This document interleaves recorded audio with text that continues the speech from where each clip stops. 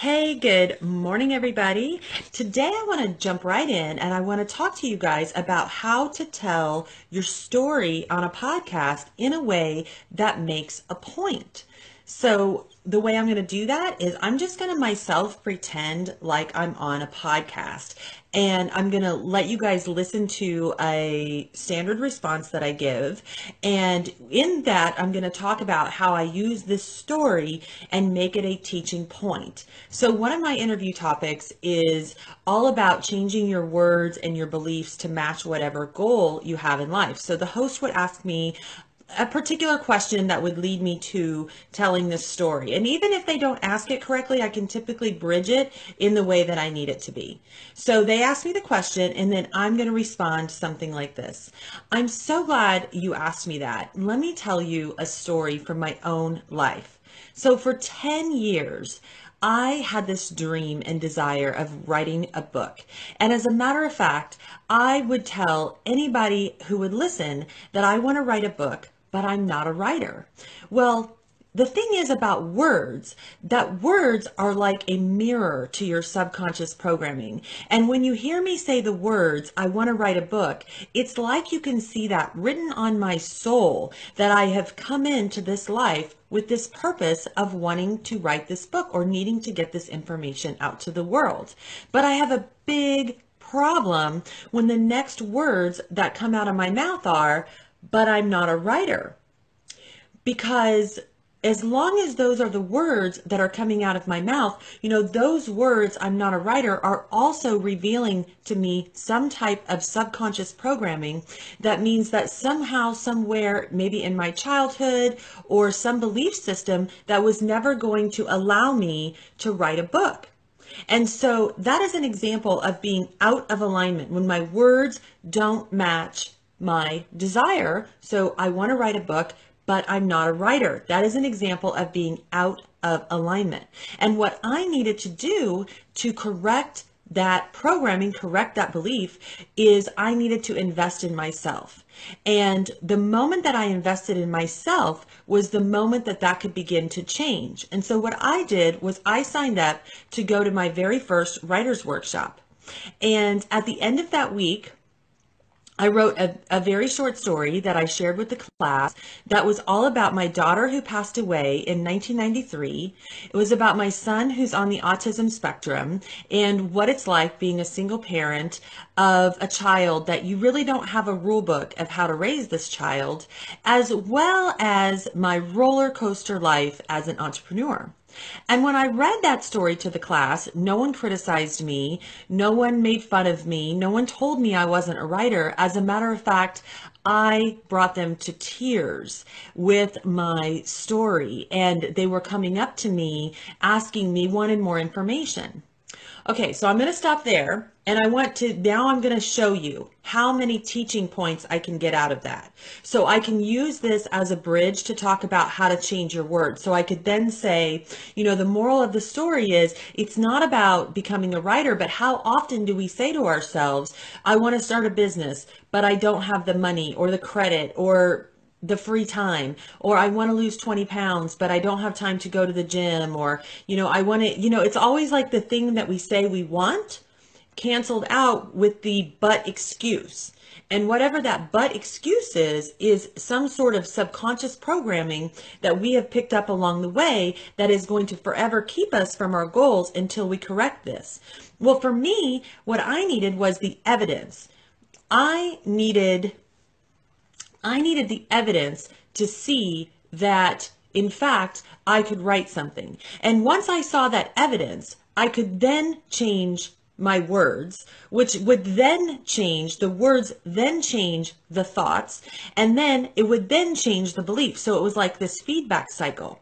Okay, so that's one kind of teaching moment that I can get out of that story, is to teach people the impact of their words and teach people the impact of how, when they change their words by investing in themselves, how they can then change everything. Okay, so let's go to another area. I could use this as a teaching moment to talk about alignment. So when I talk about alignment, oftentimes I talk about that you need to get your words, your thoughts, your actions your behaviors, your choices, all moving in the same direction of what you want. And so there would be an example of out of alignment because my words were not in alignment with what I wanted. So teaching moment number 2 is about alignment.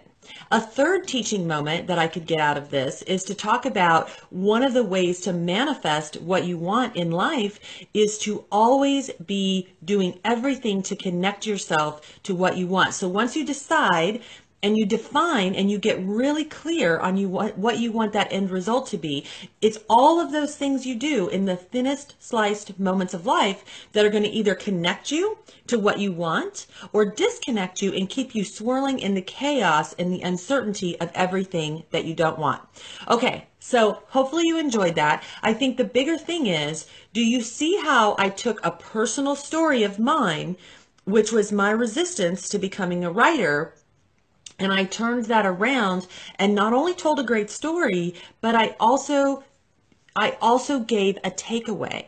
Okay. The audience got a takeaway because the takeaway that they got is that if they want to change their words, if they want to change their beliefs, they first need to take action in the direction that they want. They need to, and the action is investing in yourself. So whether that's taking a class, stepping foot inside of a gym, applying for a job, getting outside of your comfort zone, just do something, take a step in a new direction. That is the teaching point. Okay, so for today's assignment, and what I would like to see you guys do is think of a story from your life, and this should be a story that you're willing to share on a podcast. And I want you to ask yourself, what can someone learn from that story? So what is the moral of the story, and how can you build a bridge between the story and what you want someone to get out of it? And if your story is specific like mine was, I think it's important to make the point. Like, for example, when I said, it's not about writing a book, it's about the pattern. How often do we say, I want to start a business, but I don't have the money? Or I want to lose 20 pounds, but I don't have time to go to the gym, or I don't have money, or whatever it is the excuse. But you can see how I took my story and I broke it down in a way that is allowing the listener to learn through my story. Okay, so one of the things is I want to teach you guys how to get on podcasts, but I also want you to be the best guest. So I've been going on podcasts for 13 months.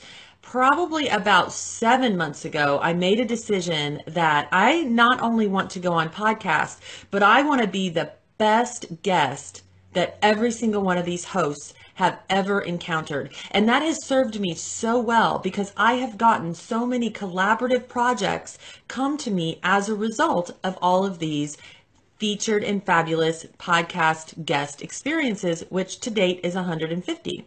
As a matter of fact, I'm going on a podcast today. It will be a video podcast, which are more than rare. You don't always have to prepare for a video podcast, but that is what I'm doing today. All right. So let me know if you have any questions. I am always happy to help. Your assignment today is listen to this video and then think of a story out of your life that has a moment where you can use to teach it. So in mine, it is all about taking that story about my transition from believing I wasn't a writer to becoming a writer. If you're just joining in, I do recommend that you watch from the replay, watch the video from the beginning so that you can get today's lesson and do the exercise, because I'm still waiting on a lot of people to post from yesterday. And if you want any more information about the online podcast class, Featured and Fabulous, your 5-phase formula to booking yourself on a podcast, of course, I am happy to provide you that link. All right, goodbye for now, and I will see you tomorrow. Bye-bye. Hey, this is Mary. Thanks so much for watching. Check out a free chapter of my book, Conscious Communications, at maryshores.com/free chapter. The link is in the description below.